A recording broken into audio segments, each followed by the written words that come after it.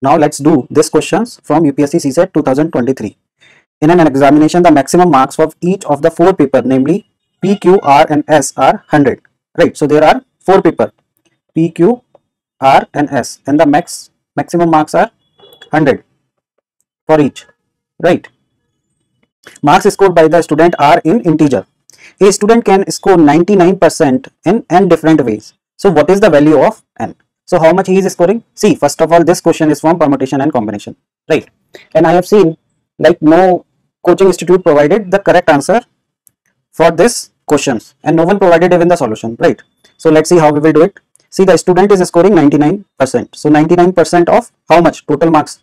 Total marks are 400 because each paper is of 100 marks, right? So this will be how much?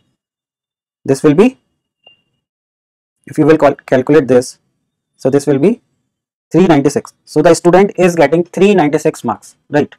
So now how he can get it? So first option, suppose in the paper P he is getting 96 marks and in other he is getting 100, right? So the total is becoming 396, right? So this is the one possibility, and then these can also change. It may be possible that in Q he is getting 96 marks, or it may be possible that in paper R he is getting, or in the paper S he is getting 96, right? So how many possible way we can arrange them? In factorial 4 ways. Out of these three are 100, so they are similar, so we will divide it. So this will be how many ways when we will solve it?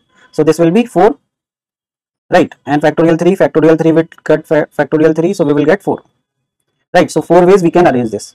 Now the second possibility is like in the paper P he is getting 97 marks, right?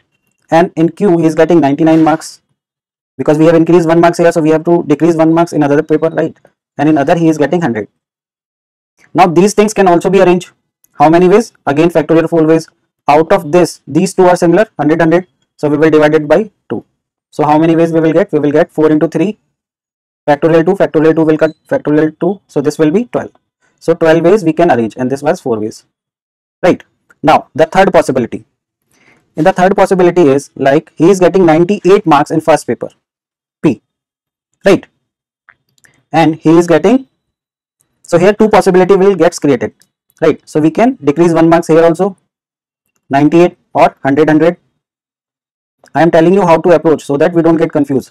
And there is one more possibility that he is getting 98 and this is 99, and we are deducting 1 from this, right? So this will be 99, right? And 100.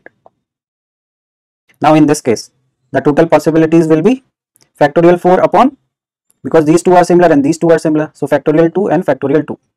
So this will be 4 into 3 factorial 2 will cut factorial 2, we will get 1 factorial 2 we will solve, so this will be 2, so this is 6 ways, right?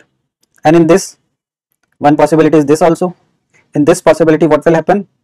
Again factorial 4, these two are similar, factorial 2, so this can be 4 into 3, right? And this factorial 2 and factorial 2, this will cut this, so this is 12. So 12 ways are here, 4 ways, 6 ways are here, right? 12 here and 4 here, right? And one more possibility will exist. What is that possibility? Number 4. So this is 4 actually, so we will write it as 5.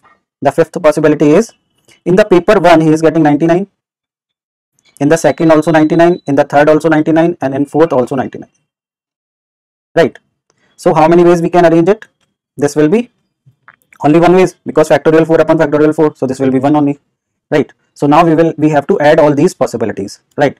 So this is 4 we got here, then we got 12, then this 6, right? Then this 12, and then this 1, right? So this will be 12 plus 12, 24 plus 6, 30, 4, 1 plus 5. So 30 ways we can get it. So the answer is option D. Okay. I hope ये आप सबको समझ आ गया होगा, right?